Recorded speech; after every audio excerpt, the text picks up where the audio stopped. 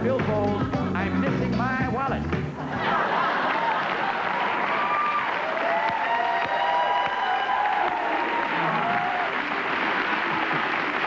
Yeah, very good find. See, you couldn't trip me up on that one. I had to get evidence. One day I'm going to get a picture of you doing Tom Brokaw. No, I don't do Tom Brokaw, but I did do that album. That's an old album. That's an old album. And you can pick those up in your, I guess, 7-Eleven at this point. You know? It didn't do too well. What do you think of Saturday Night Live now? Well, I don't watch it that much, only because I have 3 daughters. They go to bed. I put them to bed. We're tired and run. We're tired and run down. When I do watch it, I like it. I mean, I think these are all top actors, particularly like Phil Hartman. I mean, I think he's the most underrated of the players and the not ready for primetime players. He does a lot of stuff. There's a lot of good stuff. And Dana and John Lovitz never fails to make me laugh. Always funny. And I know these people personally, and they are funny, creative kids, you know. So I like it. It's just that the times have changed and the... What's the differences in the reference in this points group? are different. Okay.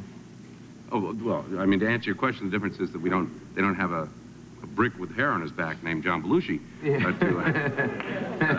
to run the show. Yeah.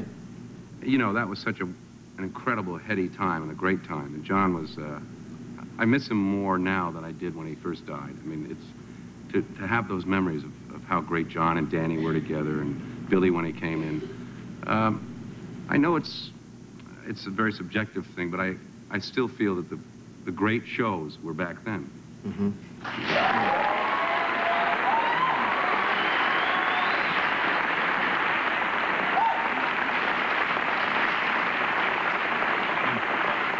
Good night.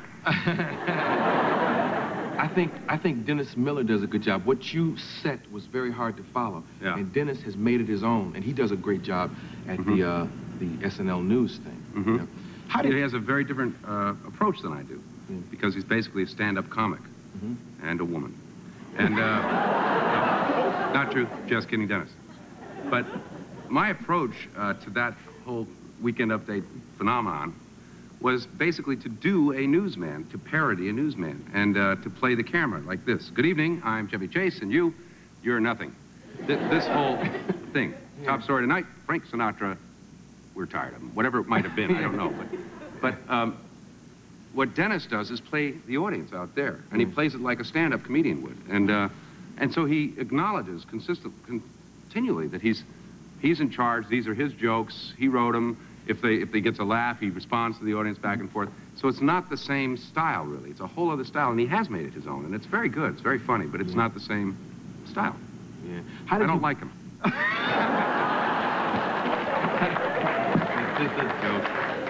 How did you get the Saturday Night Live gig? Well, I was in a ladies' room. In fact, it's a well-known story. I was in line to see with Tom Brokaw.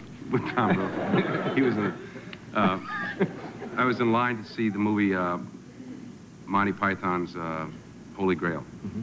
Great movie, and it was a midnight show, and it was out here in Los Angeles. And Lorne Michaels, the producer, was out here looking for writing talent, and didn't find any. But he met me in line, and I guess I was cutting up, and I was pretty funny, and he got a hold of my agent and asked that I be sent over. I was writing for the Smothers Brothers at the time, and I had a long meeting with him, and that's the way it worked. What's so funny about that?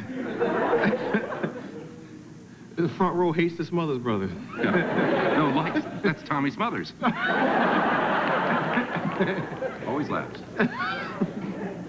So he gave you the gig. Yeah, he gave me the gig, and incidentally, he didn't want me to perform.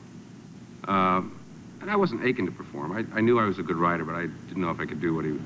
But eventually, after doing some commercial parodies, which were pre-taped, meaning before we actually opened the show, he decided that I would be a good not ready primetime player, and he put me on, and it was a very lucky break. Yeah. It was my big lucky break, and I haven't done really anything since then. In the nicest. He good eye. Hey.